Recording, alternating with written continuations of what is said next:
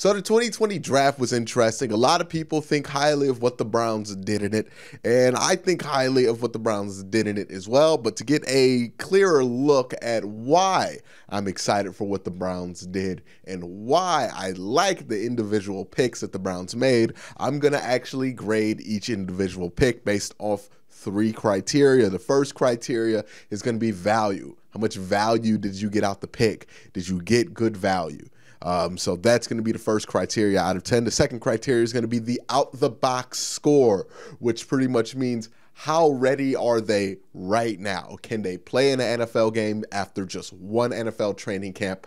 Are they going to be starters, contributors? Where do they rank on that scale, which I do think is important? And then on the opposite end of the spectrum, upside, which is clear. It's upside. How much potential does this prospect have? So without further ado, let's jump into it.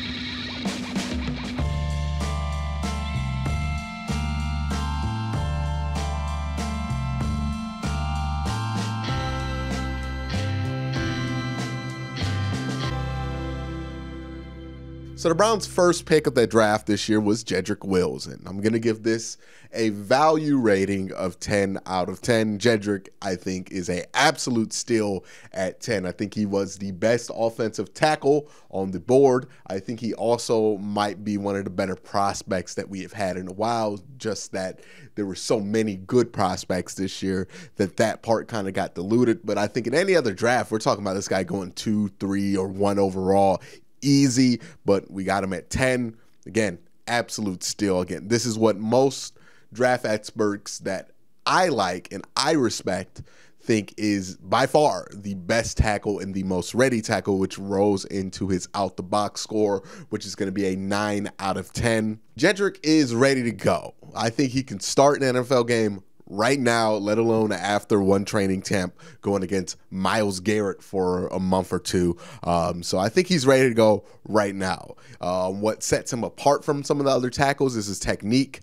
He has very good feet for somebody who's just 20 years old. He has very good feet for somebody who's coming out of college, period, let alone just be 22 years old. His ability to stay parallel of the line of scrimmage is key. And again, he's 20 years old. He's this polished from a technique standpoint at just 20 years old. That shows that he has potential to grow and get even better, which is scary from a technical standpoint. He is also a good athlete. He's not an amazing athlete. He's not Mekhi Becton, who's an absolute freak as an athlete at the offensive tackle position. But again, he has those technical traits that Mekhi Becton just does not have right now. I think he's going to draw some penalties early on. I think that is going to continue to be a trend that he had at Alabama. He does draw some penalties, but as skilled as he is at the age of 20, I think there's a lot of room to grow in that area. And honestly, that's a forgivable kind of bump that you can have. Even Joe Thomas got the occasional hold or got the occasional penalty here and there. So, I'm not going to really hold that against Jedrick here. And I think one of the underrated things is that Jedrick did all this domination, all this growth with a left-handed, short, mobile quarterback, which is important to note because those are specific type of quarterback that give offensive linemen headaches routinely. They're notorious for that, for being difficult to block for, especially mobile quarterbacks, especially left-handed quarterbacks. But Jedrick was able to handle that well, so that's why he has a 9 out of 10 out-the-box score. His upside is an 8 out of 10. That might sound low to some people, but it's just because he's so developed right now. Like, he's so good right now. He has such good technique right now that he can only get so much better. There's only so much more room to get to a ceiling. Not saying that his ceiling isn't ridiculously high like everybody else in this draft class, but he's just so close to it from a technique standpoint that he doesn't really have much more room to go up with, which is a pretty good thing. I mean, the same exact thing was said about Joe Thomas when he went 3rd overall to Cleveland in 2007. It sounds like that one worked out. Jedrick is going to be strong. He's going to be tough. He's not going to be the athletic freak or the athletic marvel that like a Tyron Smith is or that like a Mekhi Becton has the potential to become. But he has the potential to become as technically sound and as good as a pass blocker, mentally and physically as Joe Thomas. I'll take that potential. That's pretty good potential. So Jedrick Wills, I would give him an A+ grade overall. Pretty high marks in all three categories. He deserves them. Great pick at 10. Ecstatic that the Browns were able to get him at 10. I think this is going to be an absolute steal when we look at it from years down. The next guy that the Browns selected is Grant Delpit. Grant Delpit's an interesting prospect. Some people thought he was a top 15 talent. Some people thought he was a second-round talent, and that's why he gets a value grade of 8 out of 10. Again, to me, absolutely amazing, unthought of that Delpit could fall to 44, that the Browns could trade back, get an extra third-round pick, and still get Grant Delpit in the second round. That's unbelievable to me and a lot of people that I listen to, but nonetheless, it happened, and it's not like it was a surprise for some people. Lance Zierlein had him as a second-round prospect and projected him to go in the second round. So, again, Delpit's range of what people thought of him really differs greatly between how much you value his 2018 tape versus what he did in 2019. And it's not like he was terrible in 2019. He just wasn't as great in 2019. And that's going to factor into his out-the-box score, which I put at a 7 out of 10. It really is going to depend on which Grant Delpit shows up. Is it going to be 2018 Grant Delpit, or is it going to be 2019 Grant Delpit? Because 2018 Grant Delpit is not just a day one starter, he's a day one difference maker. He is an absolute force at that free safety position. He's able to use that athleticism, able to use those ball hawk instincts, and really make a difference as the free safety of this Browns defense, with the cover of Carl Joseph being his strong safety. Now, 2019 Grant Delpit, that guy's a role player. That guy is somebody who's going to be able to hop in at the slot, play a little bit of corner, kind of be your guy that you can kind of throw anywhere while you have somebody else hold down the free safety position, because they're just going to be more consistent and make smarter decisions back there. So, again, the floor for Grant Delpit on day one is somebody who's going to contribute. How much he contributes, if he starts, if he is a difference maker, all that depends on which Grant Delpit shows up. So if the ankles are really the only problem for Grant Delpit, you're going to look at a difference maker coming out of the second round at pick 44, which is tremendous. But the risk could be you could get something a little bit more underwhelming, somebody who's more of a role player instead of a shutdown free safety. So that is kind of the situation with Grant Delpit out the box. The floor, year one contributor. The ceiling, year one difference maker. So pretty good value, pretty good out the box score with Grant Delpit. And then we go to the upside. Well, the upside should be clear. He is a guy who could be a top 15 pick if he just showed up like he did in 2018, if he was just healthy like he was in 2018, and if that 2018 version of him shows up. Because that dude is a difference maker. That dude is lights out. That dude is one of the best safeties in football. It wouldn't be a stretch to say that he can make a Minkah Fitzpatrick type impact on this Browns defense if he can be as good as he was in 2018, plus get better from obviously being in an NFL camp for, a few months. So that upside is there. Now, the issue with Grant Delpit, it's like a lot like Greedy Williams, right? Greedy Williams had the tape of being like a shutdown corner a year before he came out. And in the second year, he had some tackling issues, but he kind of wrapped those up. Had a solid rookie year, was more of a contributor. I don't know if that's more about Steve Wilks or that's more about Greedy Williams, but that's how they used him. And something similar can happen to Grant Delpit, to where he's not going to be the force that we want him to be early on, and that he's going to have to wait and develop into that, and that in his first year he's going to be more of a rotational guy.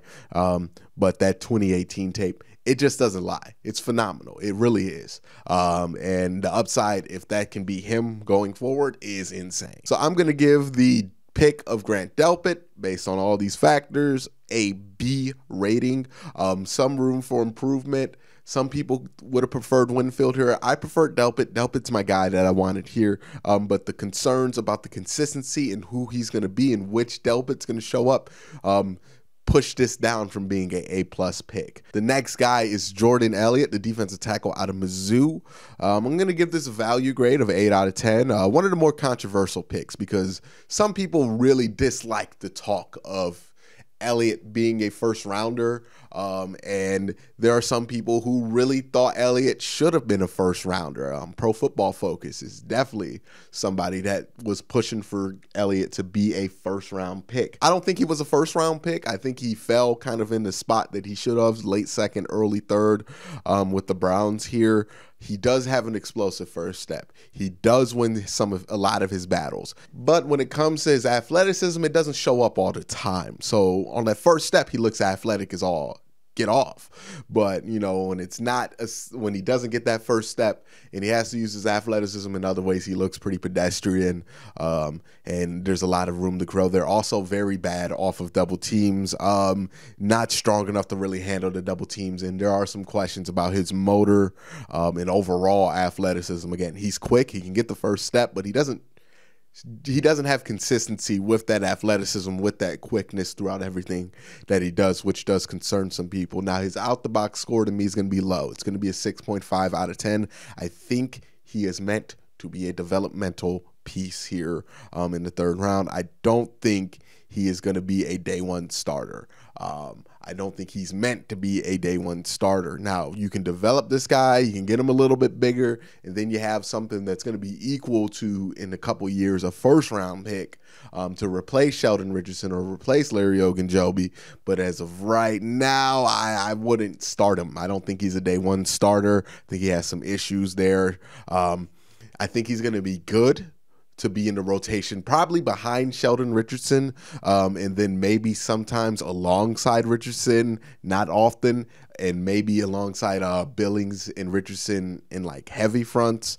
But I wouldn't expect a day one starter out of Jordan Elliott. I do expect kind of a contributor, but not really a significant contributor, just a guy who's going to rotate in there, similar to like how a Chad Thomas contributed in his second year, not his first year, but in his second year. So that's why he doesn't have a great out-the-box score, but his upside is an 8 out of 10.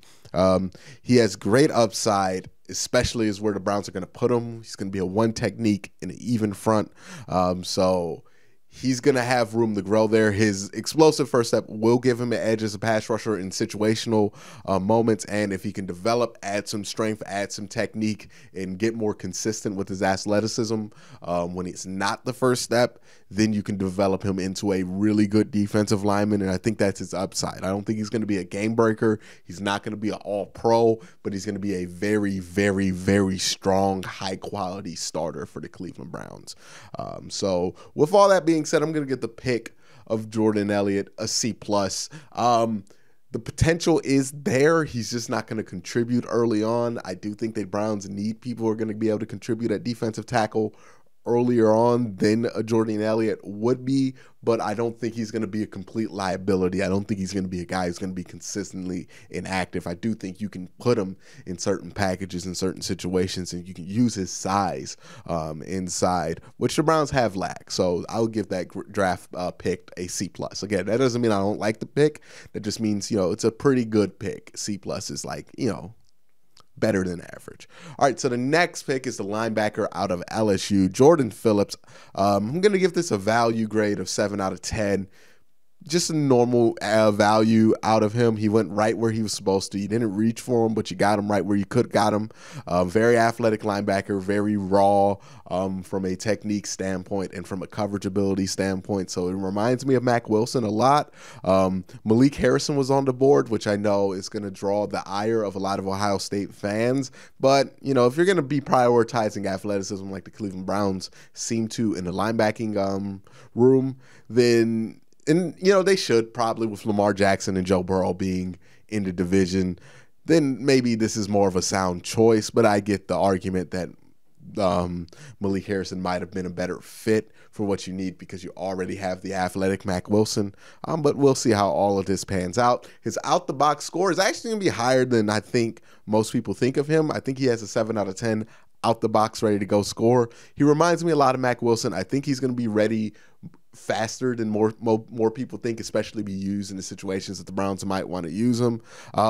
But that being said, the Browns should sign a veteran to start at linebacker. I don't think he's starting at linebacker. I don't think he should, because you don't want to have, Taki and Wilson, 2 second-year guys, and then a rookie all starting in your linebacking core. You want some experience there, so I would hope that they would sign a veteran sometime before the season starts to kind of plug in there at the starting linebacker role. Again, linebackers aren't horribly difficult to find, so it's feasible that they can find a linebacker still in the remaining bits of free agency.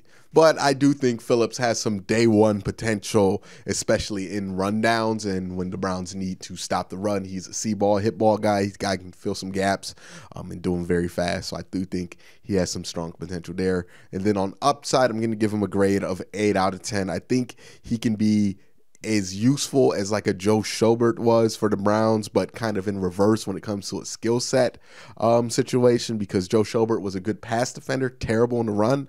I think he's going to be opposite of that. I think he's going to be very good against the run, but a mediocre coverage guy. Even at his best, he might be decent, but I don't think he's ever going to be good. The instincts there, they're just not there. All in all, he's a solid prospect, and if all else fails, he can be a productive special teamer and rotational linebacker in rundown. So I don't think that's terrible value, given the worst case scenario for him. And that's why I'm going to give this grade for Jacob Phillips a B. All right, now we're going to jump to Harrison Bryant, who I think is a tremendous pick here. They got him, I think, in the 5th round here. Value 8 out of 10. Not a great tight end class, but I think this might be the most intriguing prospect. I think he's the most promising one. I like him the most out of everybody that I've looked at. His out-the-box score, I think, is tremendously high compared to what people think of him. Some people see him as a developmental tight end. I think he's pretty ready to go, honestly. And I'm going to give him a 9 out of 10 out-the-box score. I think he has good enough size, good enough hands. Not a crisp route runner, not a great route runner, but a good enough route runner, especially like when how he's going to be used in a twin tight end set, and maybe a little bit at fullback as a pass catcher on some sets. I think he's also pretty nasty and pretty willing as a blocker, and this is somebody who could develop, and you can throw him right into the mix at that second tight end spot and really push David Njoku, especially if David Njoku doesn't become more consistent from a pass catching and blocking standpoint.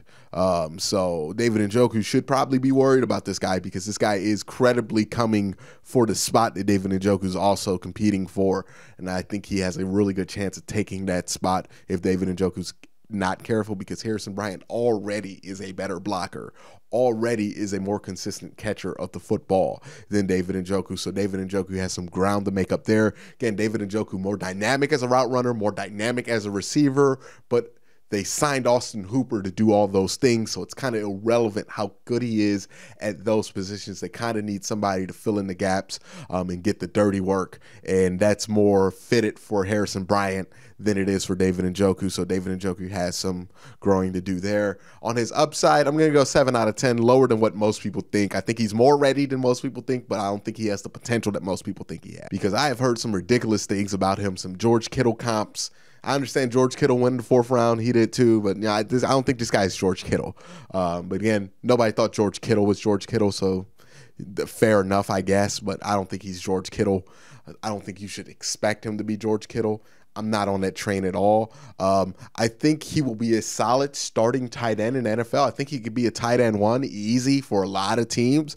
I think he's going to be really great as a tight end 2 for the Browns, but I wouldn't make him a feature tight end. I wouldn't mold your offense around this guy. I don't think he's going to grow into that kind of tight end. I would think more Gary Barnidge than George Kittle for Harrison Bryant. But overall, a great pick. I'm giving this one an A. I think it fills a need, and it really frees the Browns up to make some interesting moves too when it comes to camp. The next pick here is Nick Harris, the center/guard out of Washington. Some people had him ranked very high. Others are worried about his versatility. That's why I'm going to give him a value grade of 7 out of 10 here. I think he is a little short to consistently play at guard, but I do think he can be in that competition for right guard right now. I do think he can play it. Some think he can be a starter in the NFL. I think he can too, but I think he's going to take some development, which is fine for a 6th-round pick. His out-the-box score, obviously, he's a 6th-round pick. He's not going to have a great out-the-box score, 6 out of 10. He's probably going to be able to compete at guard, be more of an insurance plan for backup center. I don't think you're going to put him at backup center. I don't think you're going to keep him active a lot. So I don't think his first year is going to be filled with playing time or situational things. I think best case scenario for the Browns and himself is him avoiding the practice squad and being able to be on the active roster but inactive on game day. So a lot of jumpsuits in this guy's future for his first year, which is fine. He's much more of a developmental piece here. And then his upside, I'm going to give him a 7 out of 10. I do think he can eventually start in this league with the right coaching, which is tremendous for a 6th-round pick. So 7 out of 10 grade there. And overall, I'm going to give this a B. I think it's a B. It's a good enough shot in the dark here with the interior lineman, probably a center, but he can maybe play guard. You see what happens there. But, 6th-round pick. You get something out of it. You got something intriguing. That's all you can ask for, really. All right, the last guy that the Browns picked was Donovan Peoples-Jones, who I think is a pretty good pick here. You got pretty good value here. And I'm going to give him a value rating of 8 out of 10. It's pretty high for a 6th-round pick, especially as late in the 6th round that he went. A wide receiver with his resume, an athletic profile. I don't know how this class was that deep that he fell to the 6th round, but nonetheless, he fell to the 6th round. And that's tremendous value. A lot of potential in this kid for not even any risk, really, a 6th-round pick. His out-the-box rating is pretty high for a 6th-round pick, also 7 out of 10.